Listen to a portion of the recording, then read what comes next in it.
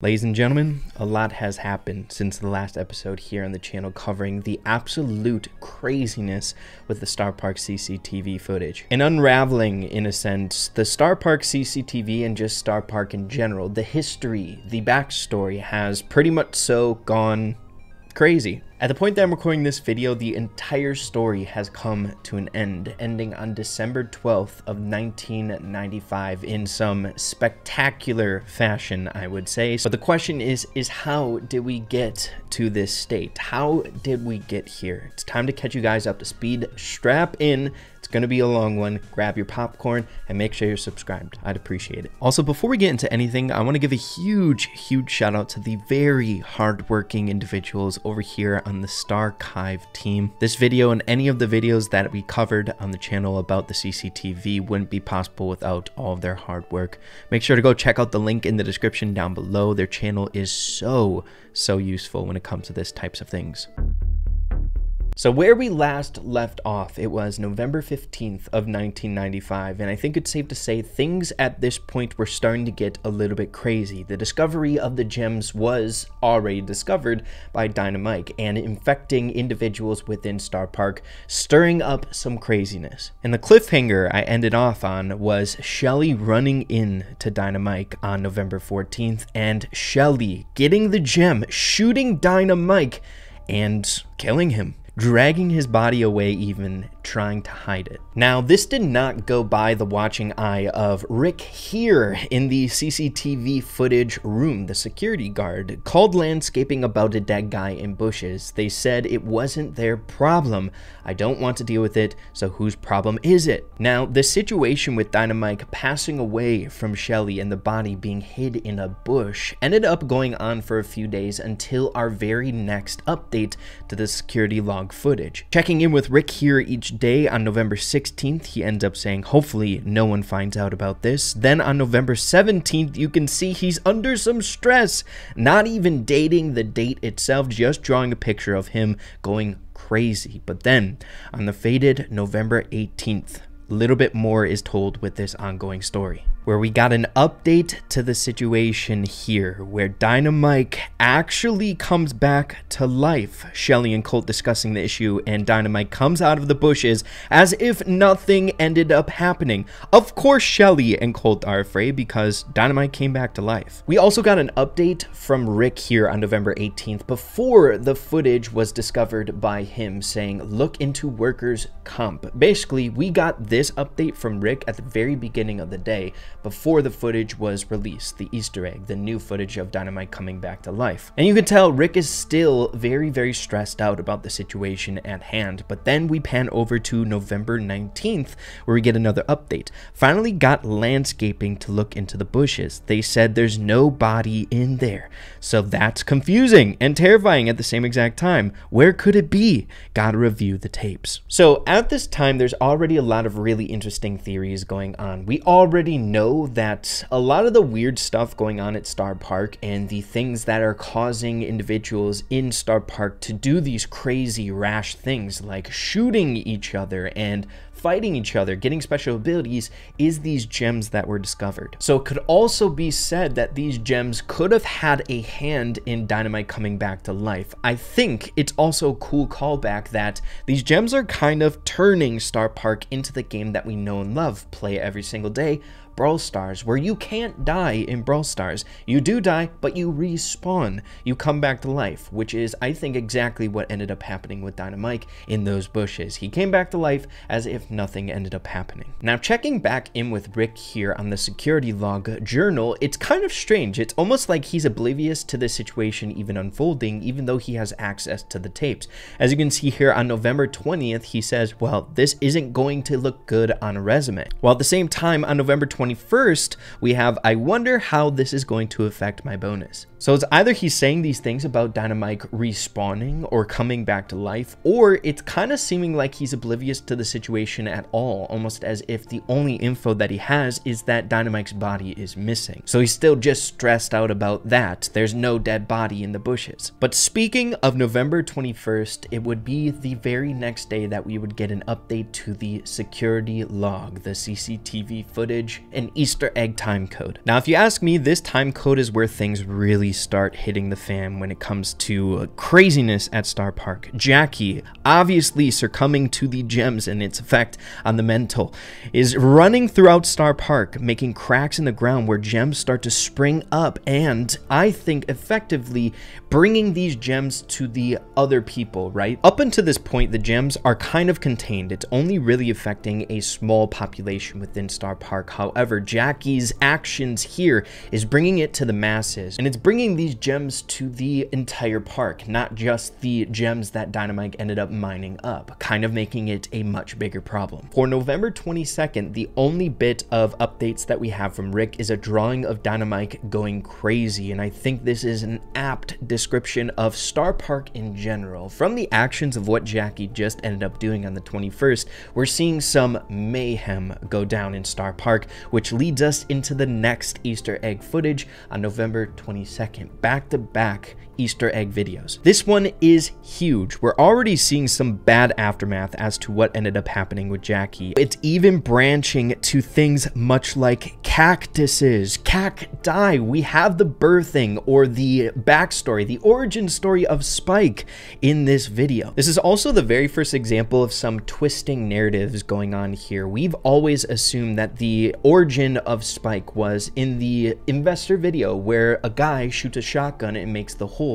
for Spike's face. But now we see that it's because of a gem got a little bit too close to the cactus. Colt freaks out, starts shooting at it, making the eye holes, and then Spike makes his own mouth, running after Colt in a very scary fashion. Now, like I said before, getting back-to-back Easter egg videos, around this time, things are really starting to hit the fan because of what Jackie ended up doing in the park, making these gems spring up from the ground, infecting so many other individuals and causing havoc. The source of these issues are the gems. We have the update from Rick on November 23rd saying, did that cactus just come to life last night, or do I need to stop eating late night burritos before bed? No, dude, that did end up happening. A cactus came to life, and that's gonna be the least of your worries in a little bit with Spike. Not only are we getting feedback from the Easter egg videos that things are kind of going crazy in Starr Park because of recent events, but we're also seeing that somewhat translated to the security log as well. Up until this point, we've seen just doodles or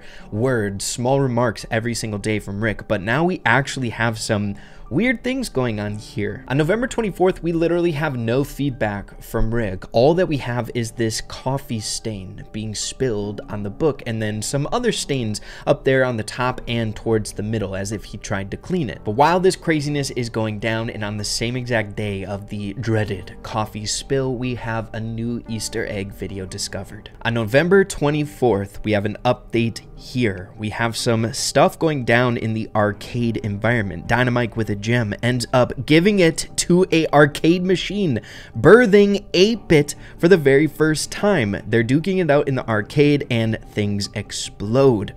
8-bit on the ground with a continue button going on there, and Dynamite there in pain as well because of the explosion. So what we've been seeing now from these footages here is just different circumstances of things being infected by gems, and then obviously showing the aftermath of the influence of the gems, right? People kind of go crazy and they want to fight. But another really important aspect that we've been seeing recently from the influence of the gems is it's not just causing people to go crazy here, it's also giving life to inanimate objects. A great example is the last footage that we just saw with Spike coming to life, a cactus getting life and then causing mayhem. In this most recent video, we saw an arcade machine come to life, birthing 8-bit, his origin story. So not only do these gems have effects to the mental, right, causing people to go insane, much like we saw with Shelly having an anger issue, or Dynamite kind of going nuts as well. We saw it with Leon and Nita and Bull. Almost as if it's influencing things in a different way. It kind of is up in the air how the gem is going to affect you. But at the end of the day, the one thing that the gem's influence has in common amongst all the people that are infected is it causing them to fight. They want to fight, much like we've been seeing within the game of Brawl Stars, right? Now, I'm going to be frank with you all, for the longest time I thought this was a coffee stain, but it's also looking kind of like the page is burnt, like some fire got into the security room, because as you can see, when we flip the page here, we can see through this page and what's going down here on the 23rd, right? Seeing through it. So could be a coffee stain, could be fire. I don't think it really matters a whole lot. I think the biggest takeaway is that stuff is going down around this time and it's being reflected in the logs from Rick here. But we can see on this half page on November 25th of 1995, we have Rick saying, "Does anyone have the number for National Guard?"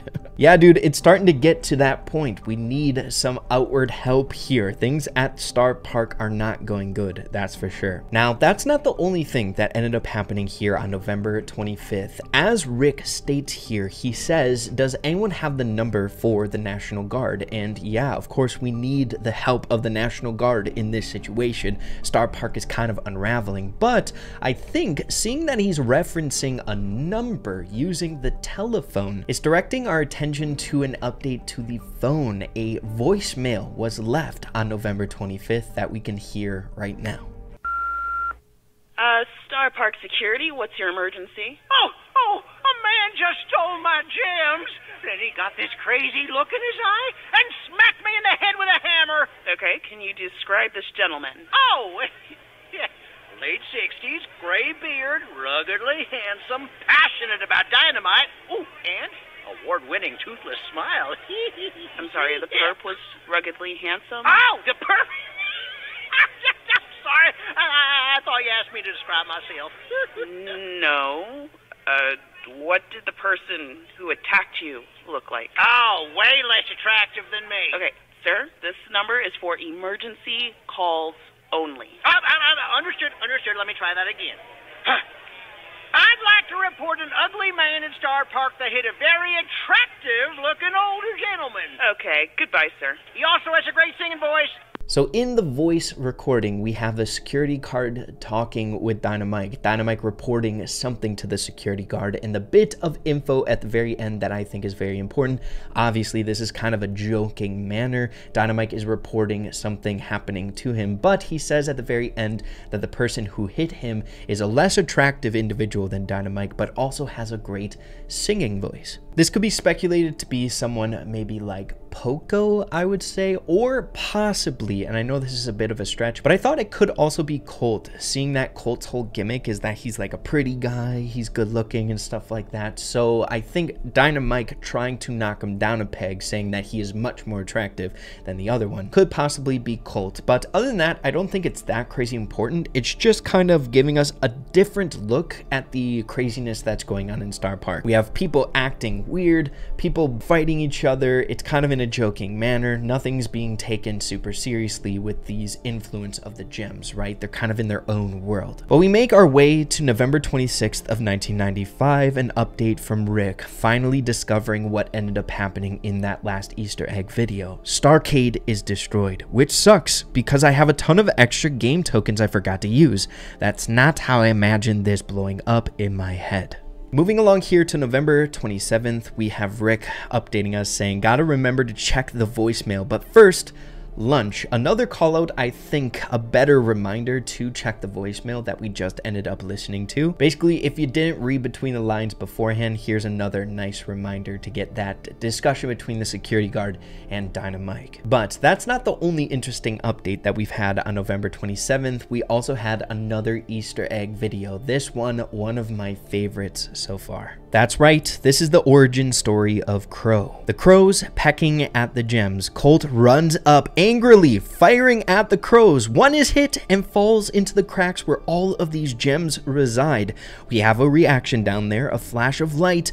Colt runs away in a panic, and then we have an individual checking on these cracks with a very interesting jacket, one of which we should be able to notice a resemblance to the main game. The arm comes up and grabs the man, pulling him down into the cracks, and that's how it ends. So this one is incredibly interesting interesting. It's the origin story of Crow. Crow, literally just a bird flying around in Starr Park, reacts to the gems and becomes an individual fighting in Starr Park. Much like we've seen with these recent videos, these weird objects being turned into these playable characters that we know within Brawl Stars. We had 8-Bit, we had Spike, and now Crow. Super interesting. On the following day, November 28th of 1995, we have the update from Rick, confirming our suspicions that this is the origin story of Crow. We have the Crow that we saw in the last footage, but this time he is wearing a jacket that we should know. He's a Crow with a cool leather jacket. Now, once again, this is not the only thing that ended up happening on November 28th. We have another voicemail here to listen to. Have a listen.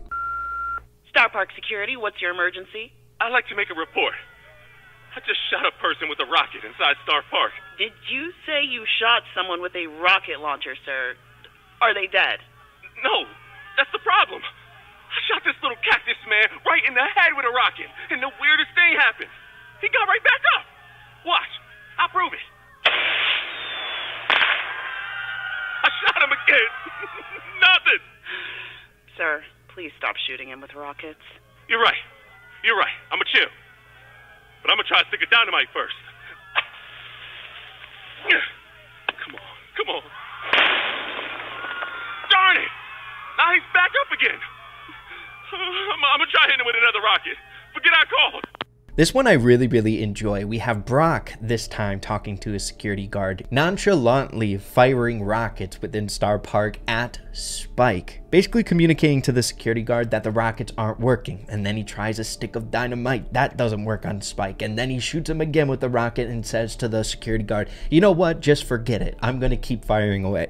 Once again, I don't think a lot is coming out of these voicemails, like lore-wise, like they're not giving us like fun Easter eggs or anything like that. It's just showing us a different narrative, a different vantage point within Starr Park through a voice, reiterating that things are going down in Starr Park in a very bad way. People are shooting rockets within an amusement park for no reason, just because this Spike isn't dying, dude. It's crazy, and I think another kind of cool callback to that whole notion we were discussing before, that these gems are also not allowing these brawlers or characters affected by them to die, right? This Spike is taking blasts from rockets, and he's coming right back. It's super interesting. I love this voicemail. It's awesome. On November 29th, we have the update from Rick saying, despite the 2,537 incident reports that have been filed over the last 6 weeks, I am happy to report there have been 0 casualties. Thank my lucky stars. I think they're really hammering home now at this point a different side effect of the gems, where it's not allowing individuals to die, right? We saw dynamite blasted in the chest.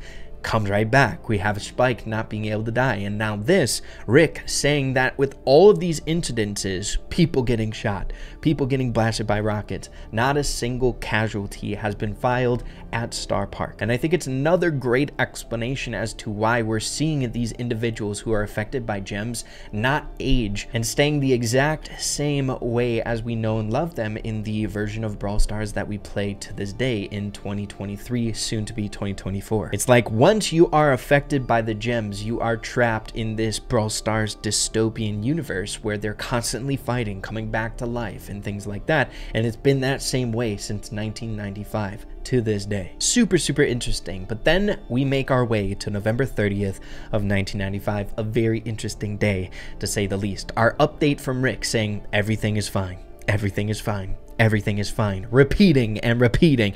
It seems like Rick is kind of starting to go a little bit insane, and I don't blame him. Maybe he's also being affected by something going on in Starr Park. Wink, wink. Make sure to stay tuned. But at this time, we also got a new Easter egg video with a reoccurring character that we will see time and time again now. We have this guy with a sign saying, help! This is the very first introduction of this dude with the sign. I think, once again, another iteration of things kind of going around in Starr Park, and it's even affecting the people who are at Starr Park, just visiting, having a good time at an amusement park. But we finally make our way to December 1st of 1995, and this is where things start to get crazy inside of Starr Park, and I think mirrored here perfectly with Rick's update on this day saying, or I should say, screaming, ah! A very apt description of what's going down within Starr Park through the lens of Rick and the guy that's watching all of this go down, right? Now, we didn't have any new Easter egg videos pop up on this day, but one of my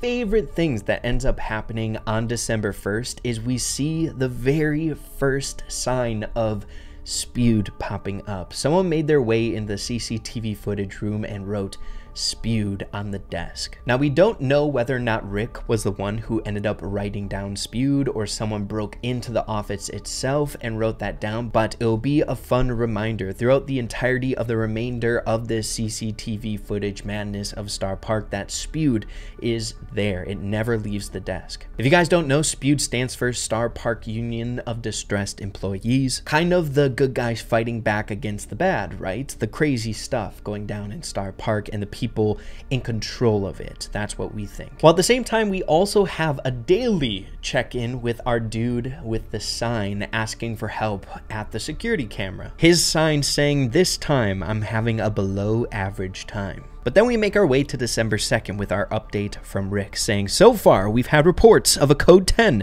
a 417, a 1054, 3 1068s, 5 1079s, and a half dozen 594s, and I'm probably going to be 86th from this job. Poor Rick, man, he's just trying to keep things together. But this won't be the only thing that we end up getting on December 2nd. We have a new Easter egg video. We have El Primo and Crow duking it out on a freaking roller coaster. Man, they take a picture there and then they jump off with the roller coaster bombing in the background, causing havoc yet again. This Easter egg video, I think, once again just adds to the craziness that's going on within Starr Park. These gems not only are having this weird effect on individuals, a ton of different effects on these people, but it's also causing them to want to fight, much like we do in Brawl Stars every single day. We have the update from that situation here in Rick's journal on December 3rd saying, a giant crow and a man in a luchador mask just derailed the roller coaster and then high-fived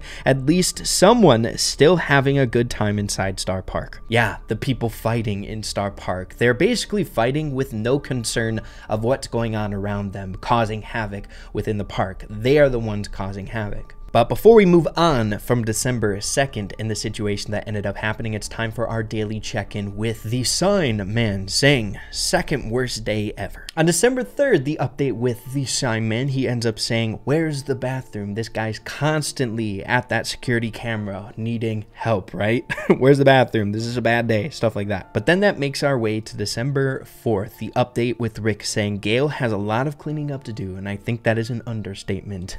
Starr Park is in shambles basically at this point, but we also had an Easter egg video. This one is also really interesting. We have 8-Bit, Bull, El Primo, and Shelly walking down the streets of Starr Park. They see a table fly out of Barley's bar and they run in happily to join the brawl going down within the bar. Duking it out, having a good time, I would say. It seems like they enjoy fighting here, and the battle continues for quite some time.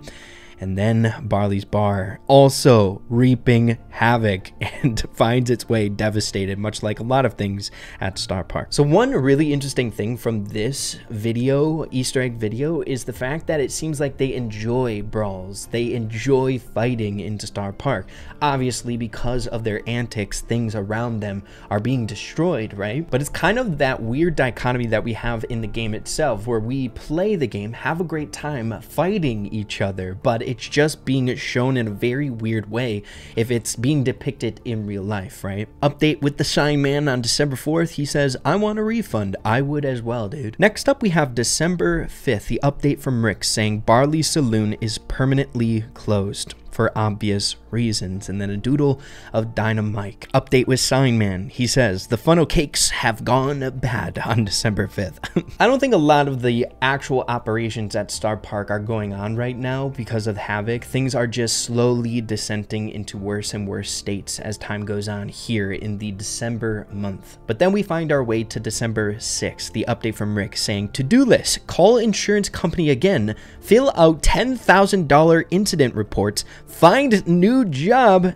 send out holiday card. But that's not all. We have a new Easter egg video on this day as well. We have Dynamite and Spike playing in the bumper car arena along with other individuals there. As you can see, they're playing a bit harder than anyone else in this bumper card stadium. Everyone else is gone. It's only Spike and Dynamite. They are slowly inching their way to each other. They touch just barely and it explodes. And the bumper car finds its way into some sort of building. So as time goes on in these Easter egg videos, we get reassured time and time again that the antics of the infected individuals from the gems are just slowly destroying everything at Starr Park in their own fun way, right? Oblivious to what they're actually doing. I mean, in that last one, Spike and Dynamite were just absolutely clobbering the other people driving around in the bumper cars. It's crazy. Starr Park is being turned into these affected brawlers' stomping grounds, right? Just destroying the place. And then to wrap up December 6th, another update from the sign man saying, I want a refund, and I don't blame him. I would want one as well. Turning the page to the next day, December 7th. At least the bumper cars are still, oh boy, never mind. Could be worse. At least nobody has gotten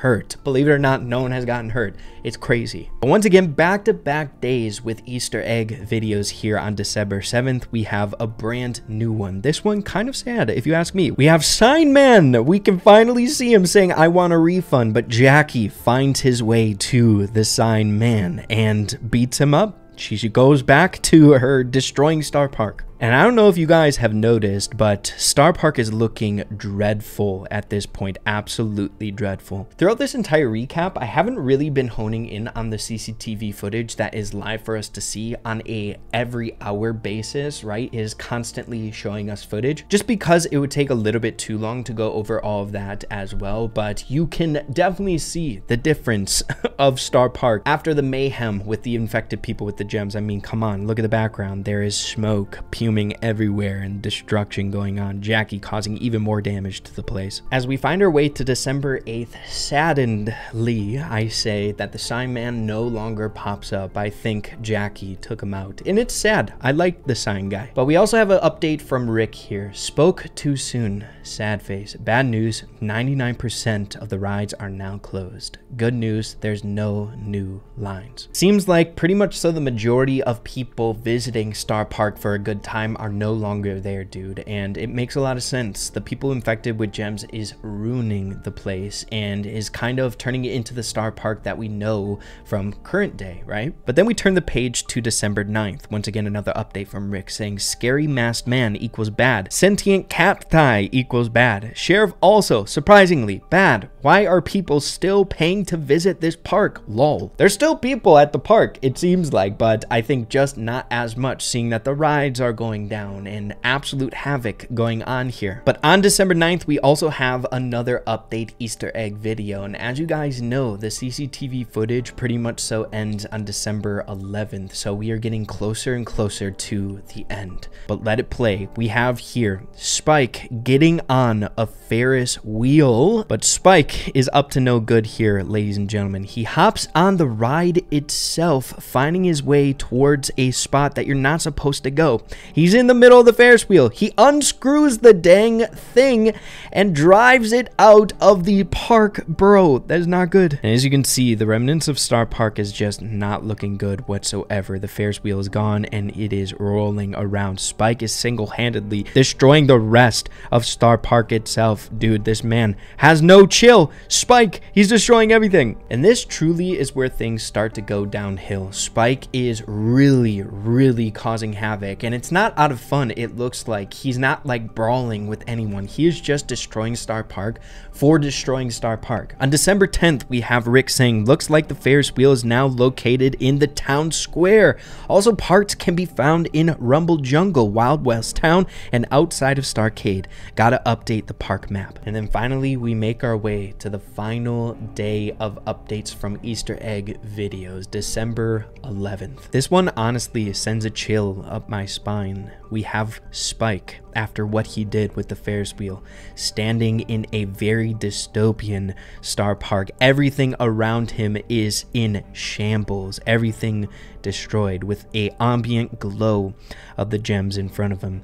He slowly raises his hands up as he releases the poison gas that we know from several areas within Starr Park, the showdown gas and everything else. But that's not all. From the pume of gas, we also see somewhat of a soul, like a gas cactus, leaving the ground below him. I think maybe symbolizing Spike's soul. Whatever it is, it's gas, and Spike ended up unleashing it into Starr Park, and we have him teetering, losing his balance, and falls over, collapsing. He continues to lay there as things truly meet their end in Starr Park at the hands of Spike here at the very end, and it cuts to nothing. Like I said before, this is the final Easter egg video that we get from CCTV footage at Starr Park, where the gems infecting the individuals at Starr Park started off a little bit more on the lighthearted end of things, but once Jackie came in with a jackhammer, showing it to everyone else at Starr Park, it's where it really started to ramp up. Things got more and more out of hand with the brawling and them fighting, but then Spike really elevates the chaos by unscrewing the Ferris wheel, and then at the very end unleashing poison gas on everyone in Starr Park, it seems, leaving it a barren wasteland. We all thought up until this point Spike was the good guy, the spy, the leader of Spewed potentially, but it seems like he was the one that truly caused its end. And as we wrap up this craziness with the CCTV footage, we have a few entries from Rick. Taking a look at the last entry from Rick here on December 11th. Cactus Man has been standing in the same creepy position for 10 hours now. So there's that. This is my last entry. Park is on fire. Most people working here have gone insane. I'm going to try to make a break for it. Wish me luck. And this sadly will be the last time that we hear from Rick, and I'm sorry to say that Rick's story doesn't end on a good note. But we do have a journal entry on December 12th saying in different writing, in cursive, and in it looks like a different writing utensil, Security Room 2E. Everything is fine. Starr Park is a complete success and has no problems or liabilities. Don't believe any other reports. They are all lies. Do not watch the tape. Eat some cake and enjoy. Happy anniversary. And what we see at this time is a complete craziness going on within the security room. It looks like someone took over the security room other than Rick and threw a party for the anniversary of Starr Park and Brawl Stars. This was pretty much so the theory that was running in the community, that on the anniversary date that the CCTV footage would come to an end, and indeed it did. We had the celebration of the anniversary one day before where it looked really, really nice. It was all decorated, but now we have this in its current state where we can see it to this day on December 19th, still not in operation. The CCTV footage is cut off to this day, and we leave on a very somber note. The final thing written in the security log is this: RT rules. There was a really fun theory that was thrown around inside the community a long time ago, and that was that Rick very well could have turned into RT. And as to not try to spoil this outcome here, Rick turning into RT, I made sure not to update you guys on what the actual room itself looked like towards the very end of this madness. On December 6th, nothing really crazy was going on in the room itself, but then on December 7th, we had an update. There was a gem placed within the security room itself. On December 8th, there was a little bit of an update, a fire going on in the trash can. On December 9th, December 10th, and December 11th, nothing significant changed.